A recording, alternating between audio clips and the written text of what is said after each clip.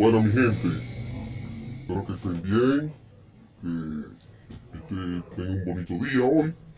Como saben, aquí en el trabajo, mucho escándalo. Traté de transmitir en vivo esta batalla, pero lamentablemente en Android no permite grabar el audio interno.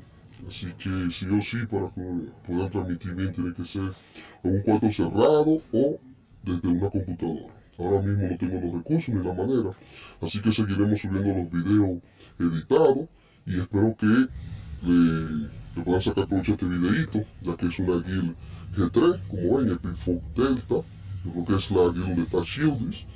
Al final le mostraré los stats de los monstruos que he usado, así que espero que disfruten este video, que se suscriban, que le den like, que comenten y que lo compartan con sus amigos para que la comunidad siga creciendo. Así que comencemos.